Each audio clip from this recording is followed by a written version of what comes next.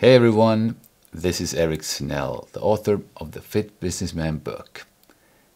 And this might be the most interesting video yet. We're going to talk about leg training under these very special circumstances. So I will go through a workout for the legs that you can do indoors without jumping and without the, let's say, typical women exercises that might be a little bit discouraging for guys that are used to doing heavy squats and, you know, putting on a lot of weights on the different leg machines in the gym. Because you're probably like me, you like to go out and run, you can do jumps and stuff outdoors, or you can go to the gym, you can lift a lot of weight, or you can go and play basketball, you can jump, play soccer. But what if you're in a cell or your apartment, call it what you want, and you can't really do jumps because it will disturb the neighbors, and you don't have any equipment? How can you train the legs? You know, you're gonna do burpees and push-ups and try to do pull-ups somehow, but the legs, that's really a challenge. I think that's the biggest, problem for me if I have to train indoors. So actually now it's been about 6 weeks and I haven't been able to go to the gym. I've been training my legs outdoors all the time, but that's because the weather has been extremely nice. But today I'm going to go through 5 exercises that I do indoors, but only if necessary. If it's going to be a rainy day here and I feel like I want to train my legs, I know I can't do jumps, and I need to stay in an apartment. How do I train that? How can I make it effective? Well, you probably remember that I try to have these guidelines on how to make an effective workout. And my guideline is that I'm going to collect 20 sets.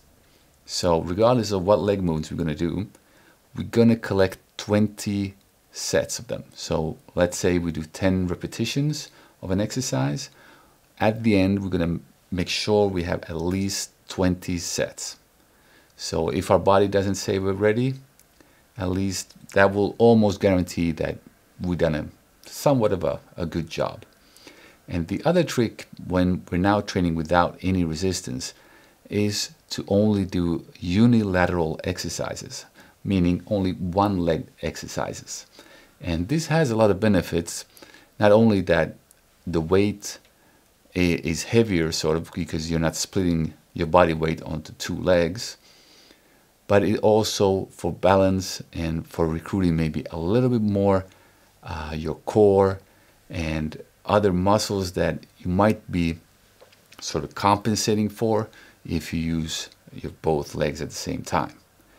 Now, it also requires a little bit of psychology to carry out a workout at home, and especially for the legs, which you can't see really maybe in the mirror, like if you would be doing push-ups and you look in the mirror and you will instantly see, your muscles filling up with blood, and you see veins and you see your muscles grow.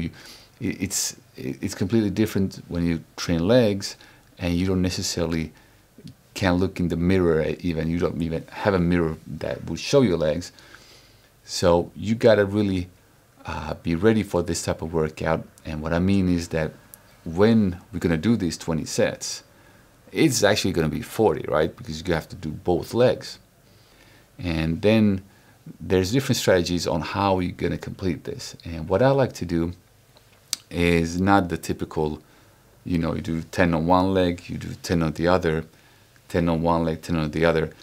I'll prefer, actually, if I know I really want to do 3 times 10 sets of one exercise, and it will be mentally tough for me to do that, I would actually try to do one side first and then do the other side. Because once I done the left leg, I know I'm going to have an imbalance if I don't do the right leg, right? So that's how I can convince myself to do also the other sets. The other possibility is to do sort of a count where you do 10 repetitions on one side, then you do 10 on the other. Then you do 9, you do 9, 8, 8, 7, 7. And you go like this. So you sort of do everything in one row. You're going back and forth, and it becomes a little bit of a game. So this is just some things that you can try to keep in mind when you're going to perform your workout at home. And another trick is, of course, to use the clock. So let's say you always start your set at every even minute. So you're going to do it, and you just follow the clock. You have your list of exercises. I'm going to show them here on the screen as well. And you can just sort of time it at what, at 4 minutes you're going to do this, at 6 minutes you're going to do that. So, and then you just follow it. Okay, so let's get into it. The first exercise that I would do, and actually before we do the first exercise, we sort of should warm up somehow, right? I tend to use really the first exercise as a warm-up, but what I could recommend and what I would probably do is do hip rotations, either standing or laying down. So on my back, just putting my weight on my elbows, and then do circles with the legs. And you see this in the Fitness Man book, you see it on the Outdoor Edition DVD. This is really to open up the hips, to get the full range of motion, and a lot of times you feel a little bit in your abs as well. And this way you're sort of warming up, but the idea is to get the range of motion going. Because some of these exercises that we're going to go through, it's a lot about range of motion and preparation in order to perform the exercise well. So if you just jump into one of these exercises, it might be that it will feel awkward. You won't be able to perform it really sort of the full distance, the full range of motion. So that's why not only do I want to have a warm-up that breaks a little bit of sweat, I actually prefer, and I think it's more important, to have the full range of motion. So you can do these type of circles. You can also do just, hip rotations, standing hip rotations, but really to get the hip open. And since these 5 exercises are not going to be these typical, what I would say, women workouts where you have, if you go on all fours and you do kicks backwards, or you lift up your leg, you can here as well do rotations. This is something that I would say is a good warm-up, but then for the actual exercises, I would actually pick other exercises. But that's another option. If you want to warm up, you go on all fours, and either you do kickbacks, you do side raises with your knee, or you do rotations as if you're doing big circles with your knees. Now, the first exercise. The first exercise is one-legged Romanian deadlift. So this is a deadlift is when you lift something off the ground, and when you have straight legs, we call it Romanian deadlift. And the idea is that you're going to push one leg backwards, and you're going to, first you can start off by not having any weights in your hand. This is a no weights workout. I would still take a book, take something little maybe in my hand, and from touching the feet, your toes, just straighten up so you're standing on that one leg, and you keep the other leg in the air, and you repeat this. You should feel this in your hamstring. So it's really more like a stretch, and here I think this is a great way of warming up. I personally do this movement a lot of times. If I go to the gym, I have a leg day, and I'm trying to warm up my body. This is one of the exercises that I like to do because it's a little bit of balancing, coordination, and it feels kind of easy. It feels like a stretch, and after doing a couple of sets of these, you actually feel kind of nice. It's not a big shock to the body. So I wouldn't start to do jumps and stuff directly. I would first start off with this type of exercise. So Romanian deadlifts here, if you want to, you can experiment with having something in your hand. I sometimes do this if I'm in a gym with a barbell. So you actually have both hands, and then I try to really stretch out the hamstring. Now, moving along, the second exercise is step-ups. And this is something that you might not have access to in your cell, but if you have something you can actually go up on, here I would of course recommend to take the steps up as high as possible. And since we don't have any resistance, the higher we put the ladder we have to step on, the better it is. And this is also, of course, a possibility if you just want to warm up by stepping up, stepping down. You can do these sideways as well. Sometimes it feels more natural, so you don't have to take a step back. So I think that's what people are most afraid of. You can actually step up, but then you have to take a step back and it doesn't feel comfortable. So if you turn around sideways and you step up, you might feel more comfortable coming down. And here I try to actually release the foot. So when I do a step up, I try to imagine myself more like a high jumper without jumping. I'm stepping on it, and the other leg, the knee of that leg goes up, and the opposite arm goes up. So I'm thinking like I'm gonna jump. I'm not jumping, but that I try to follow up the movement. So it's basically not just a step up as you would do if you take the staircase to your office. So that's the easy one. Then we have what I call clock lunges. So lunges you can do in different directions. And when I do lunges, I prefer to be a bit warmed up. The older I get, it seems like the lunges are more and more difficult, especially sideways. So I tend to start with the easiest. That means taking a step backwards and then coming back to the middle. Now, when I talk about the clock, that means that you can try to play around again and you go in different directions. So if going backwards is 6 o'clock, then you might want to go to the right, and that's then 3 o'clock. And you can play around with the clock, going in different directions and trying to go deeper, the more comfortable it feels. And this is also a sort of a warm-up movement. And of course, if you want to grab an old phone book or something, go ahead.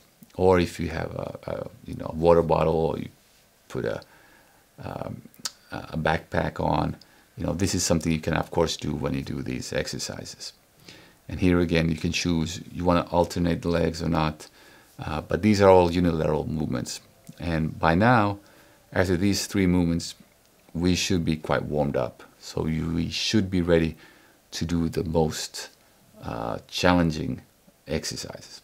So that's why the 4th exercise that I would choose would be the pistol. So this is the one-legged squat. And here there are variations of it so that you can make it a little bit easier. This is quite challenging for a lot of people. And you're basically you're doing a squat, but you're letting the other foot go in front. And you try to go all the way down. Don't touch the ground with your hands, and you come back up. So I actually went through this in the Fit Businessman book, how you can scale this and learn it. But basically, what I would start with is if you have a possibility to attach a band to something, so you can sort of take support from a band and do it with that, then you can pull yourself with your free arm upwards. The other way of doing this in the beginning is to stand on a box or some kind of height so that the leg that's not on the ground is free to move, and you can actually have it a little bit lower than if you would have it in front of you. And then sometimes it's a question of how comfortable the movement is for you. And I actually noticed that a lot of people make it easier for themselves by holding on to something. And when I say something, I mean a weight.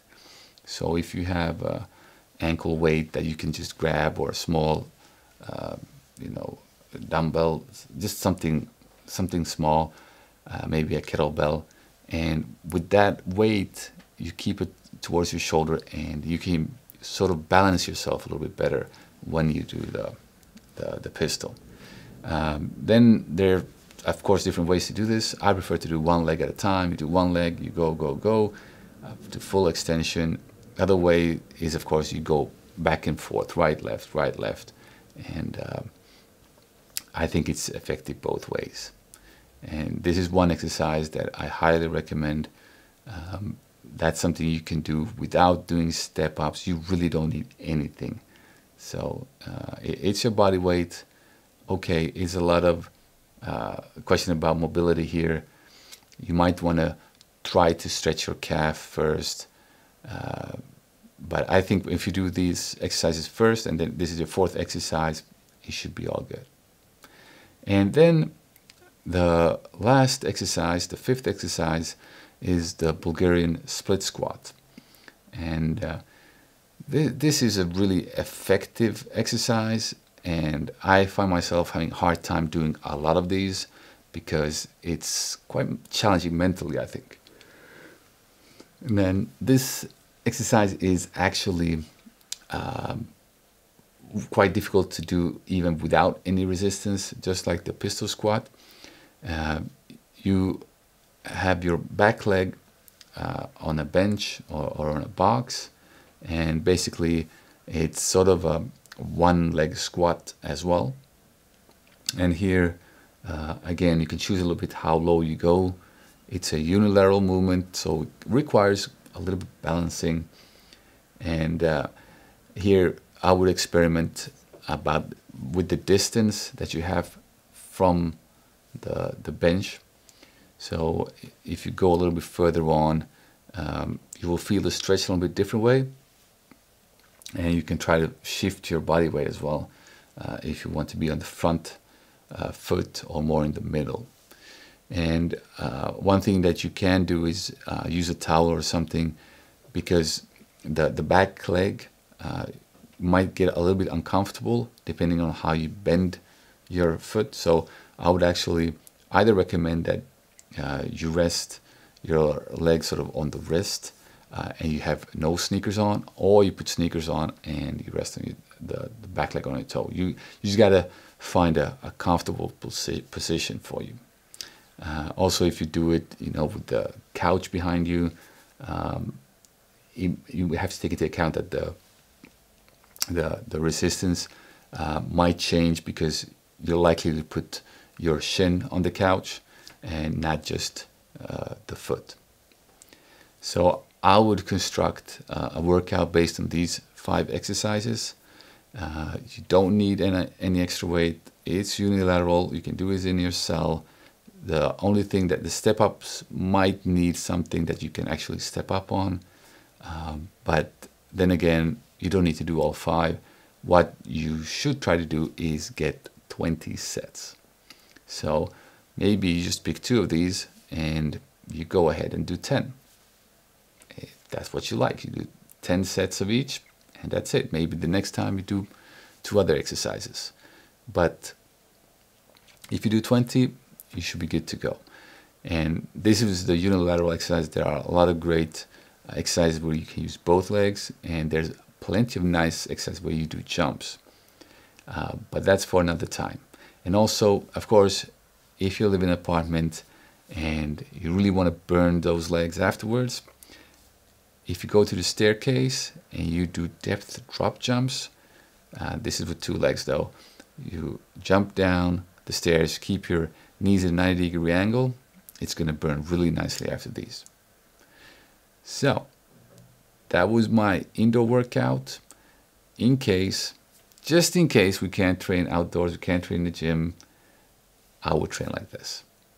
Please comment below if you have any good ideas on other exercises, especially unilateral exercises where you don't need a jump. I would love to hear from you. I'm Eric Snell, the author of the Fit Businessman book, and I'll see you at work.